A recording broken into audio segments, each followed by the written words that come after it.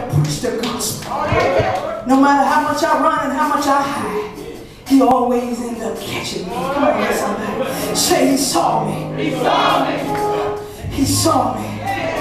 No weapon that is formed against us shall prosper. Didn't say that it wouldn't form, amen. Things are going to happen, amen. Some things are going to go wrong. But there is a Jesus, hallelujah, that died on Calvary's cross for you and I, that we may have a second chance at life. Come on, somebody, put your hands together. The Lord saw me just as he see you today. He saw me. He brought me out. He can bring you out. It don't matter what you're going through, what you're dealing with, what devils is around and about you. When you call on the name of Jesus, things happen. He saw me. He saw me. He saw me. He saw me. Get yourselves together. Take a look at yourself. We ain't all got it all together, amen. That's a work in us, amen. That can be done so that the power of the Holy Ghost can become stronger. Hallelujah. We need to unify, stick together, come together, be together, togetherness, amen. That's what the church is about. It ain't about separation and confusion, all that mess is of the enemy. God ain't seeing that. He see it, but he don't want nothing to do with it. He said, behold, I stand at the door and knock. If any man, somebody say any man. That means any of us. He'll come in and he'll sup with you. He'll give you the desires of your heart. He will bless you so abundantly that when those old folks see you, amen, they say you're snooty, you got your nose up in there.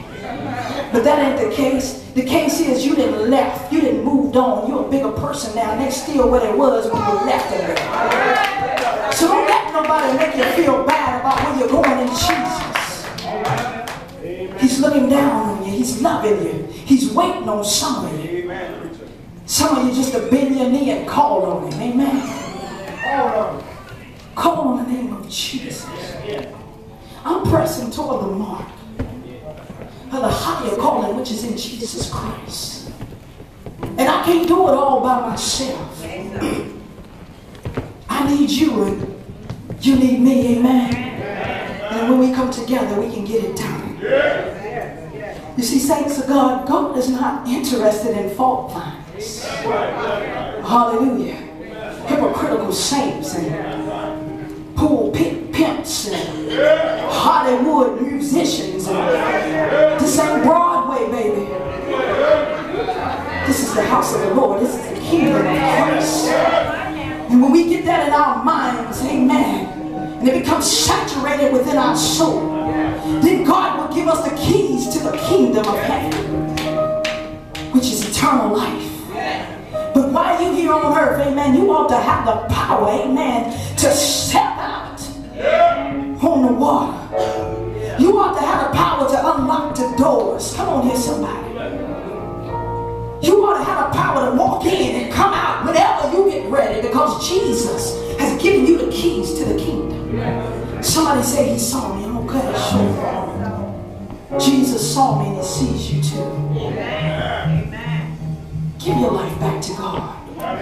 Return unto your first love. And if he wasn't your first love, amen, make him your love now. Know that he is who he said he is. Know within your heart he done what he did when he went to the cross. And when you believe that, come on in. Amen. Amen. Nothing you could ever want. Amen. He said if we keep our minds stayed on him, that he would keep us in perfect peace. If you ain't got no peace, it could be because you're not keeping your mind on Jesus. It's simple. It's not hard. Keep your mind stayed on him.